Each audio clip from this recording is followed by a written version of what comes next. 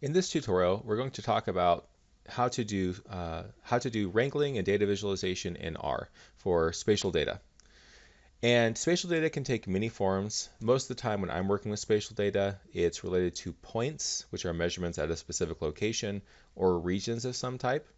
And there is a standard called simple features that allow different types of software to specify spatial data in a common way. And so we're going to focus on how to work with spatial data represented as simple features in R. And simple features are comprised of two different components. There is a geometry object, for example, like a point, a polygon, a line, etc., and then attribute data associated with the geometry object. For example, for this geometry, you might have the temperature measured at a certain time on a certain day if it was a point. You might have the number of new cases of a disease in a county in the last month if you're talking about a polygon. But simple features are a common standard used to represent spatial data. And because they are common to different types of software, they're becoming increasingly popular for people to use in representing spatial data. So let's talk more about simple features. If you look at the vignette associated with the SF package, which is the primary package that we're going to be using for analyzing spatial data, simple features have a geometry that describes where on Earth the feature is located, and they have attributes which describe other properties of the geometry.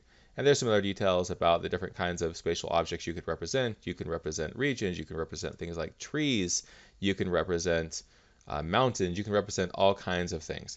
Usually at least in the kind of data that I work with, usually it's just a point or a region of some type. But there's many complicated types of geometries that you can represent. So just to clarify, a simple feature has a geometry which describes where the object is located, and the simple feature is also going to have attributes. And this is generally what data scientists think about when they consider data. This is what they're usually thinking about when they're thinking about data. So all geometries are actually made of points. So points are actually the most basic type of geometry. And then you can combine points in different ways to create more and more complex objects. A point can be 2, 3, or even 4-dimensional, at least in the simple feature space. The most common kinds of points are 2-dimensional and are used to describe a 2-dimensional set of coordinates. So think x and y coordinates. So for example, longitude and latitude, or easting and northing, if you're familiar with those types of coordinate systems. And in the simple feature world, 2-dimensional points are often referred to as xy points.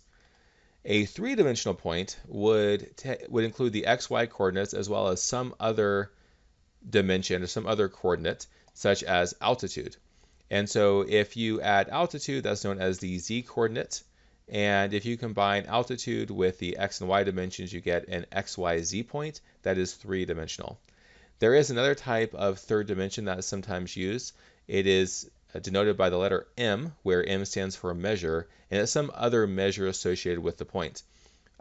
It's pretty rare, but at least the authors of the SF package give the example of time, potentially, though that's usually represented in a different way, or a measurement error. I personally have not worked with data where they have this type of third dimension, though I have worked with data that has longitude, latitude, and altitude.